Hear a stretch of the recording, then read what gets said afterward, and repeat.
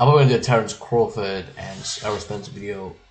A lot of topics I do talk about aren't entirely mainstream though. Why it is? I'm really tired. I'm gonna go sleep. Wake up again. Yeah, I think Terence is gonna win. Let's make it quick.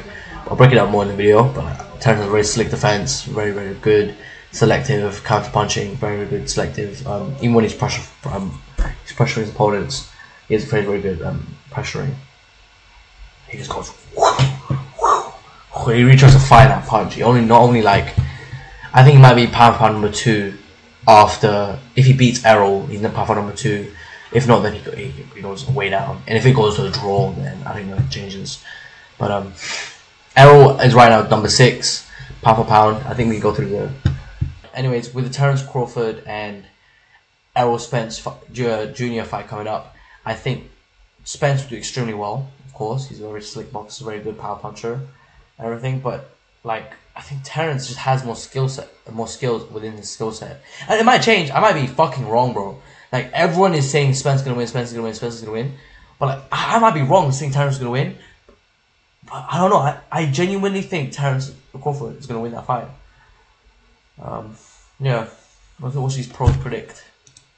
Many reasons why he thinks his pick will dominate Crawford. He said that Terence may have a versatile skill set, but Spence is just bigger and stronger than him. And that's not something to underestimate in a boxing match. Errol's high work rate is also a factor that'll make things difficult for Bud, as he'll have to up his pace a lot while also maintaining top shape. Then there's the age matter. Seeing as Crawford is 3 years older than Spence, both of them are aging out of their prime and need to be extra careful about cardio and weight regulations. If the match potentially reaches the 12-round mark, it could be pretty difficult for Terence to dodge Errol's leg attacks, since the man's simply not young enough to withstand that. Plus, his opponents at 147 have been all regular names, the most impressive being Porter or Garcia, so that's something that puts his credibility to the test. Algieri didn't leave out Spence's injury. No, both. Okay, you're ignoring Cal Brook here. And Cal Brook, Prince Nassim Mohammed was really highlighting. And yeah, Cal Brook is a legitimate opposition. We have the box records right here. We can see the records of thing. Sean Porter, obviously, very big win. Amir Khan, big win. Jose Benavidez Jr., big win. He knocked out Jose Benavidez Jr. Somewhere down the line, you can see Cal Brooks as well. Sure it is. Where the hell? Because Cal Brooks is for both. Yeah, Cal Brooks, big win. Come on, man. He lost 2 rounds on the scorecard. This is a scorecard, correct? I'm not sure. What dumbass, bro. 40-3. Pretty good record. The special one, Special K. What specials? Okay. Wait a minute. I think I know where this gym goes. Where this guy goes to. Ain't no way.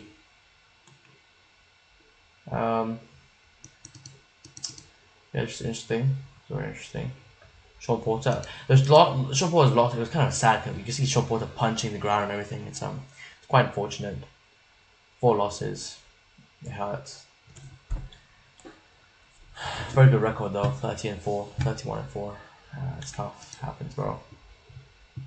GG. I'll take the rest of this.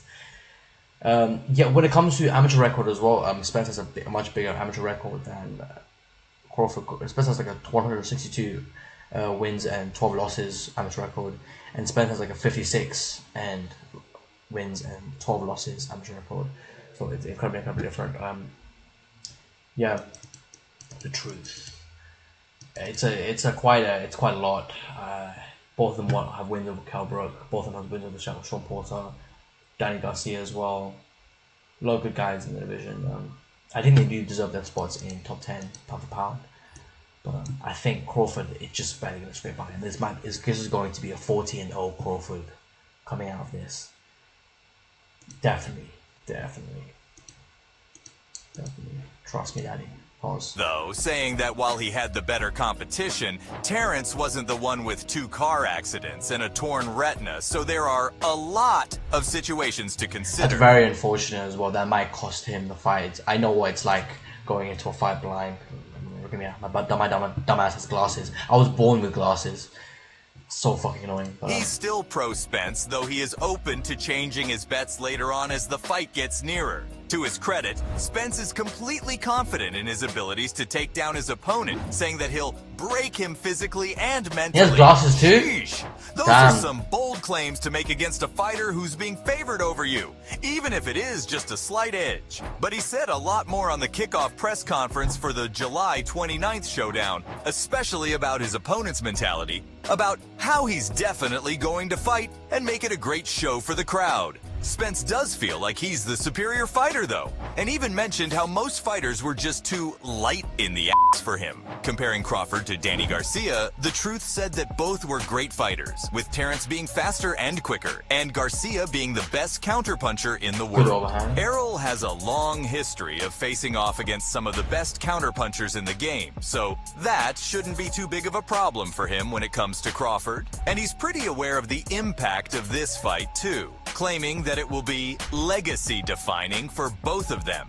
and that if it didn't happen, it would have been a dent in their legacies. The boxer even said that this is the type of fight people will be talking about for 20 to 30 years to come, and that the next 2 generations... You know, it reminds me of a bit of a Sugar Ray Leonard and Tommy Hearns. Crawford, he reminds me of Tommy Hearns, and Spence reminds me of Sugar Ray Leonard, even though, you know, he's not as tall as Tommy Hearns, and he's not as short as Sugar Ray Leonard. They're quite evenly heighted. He's a bit taller, actually. I know it will be a good rivalry, and it will be an incredibly good fight. I think Crawford might edge out the win. If not, it might go to split decision. Maybe Spence. It's a 50-50 fight, bro. Like, it's hard to say like who's gonna win. It genuinely is hard to say. But if you're going off pure KO TKO record alone, Terrence has much better KO TKO record. So yeah, I don't know. It's just, what does he? Sorry, does. Okay, let's look. He's got 30 KOs, and Errol Spence has 22 KOs. Yeah, better KO record.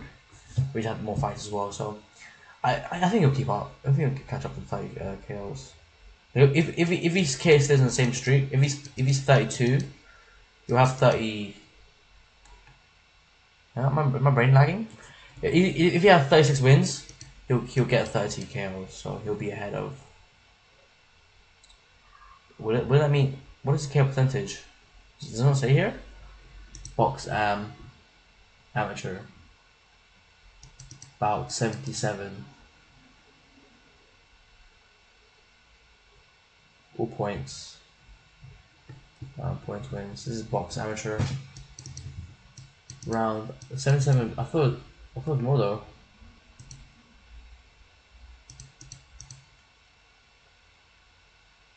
$36. Why do they have that many wins? What's going on here? What's going on here?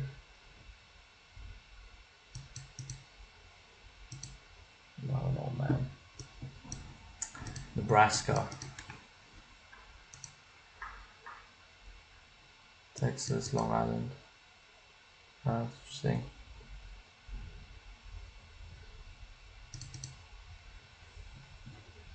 Who was number 1 and 2 of fighting? That's crazy. Jamal James? Why does it sound so familiar?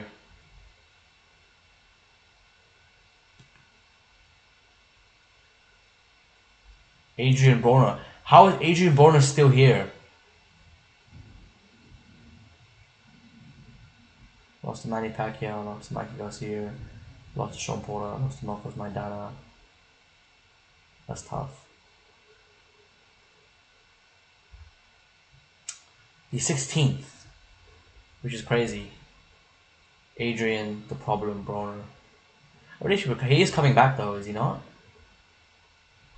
2023, the 9th and 6th. For Bill Hutchinson. 1-star fight. Interesting. Yeah, wow. I didn't know this, but I'll watch it on YouTube later. Yeah, I think Terrence is gonna win. Apologize for the scuff video, and I'll see you around next time. Catch you later. Peace.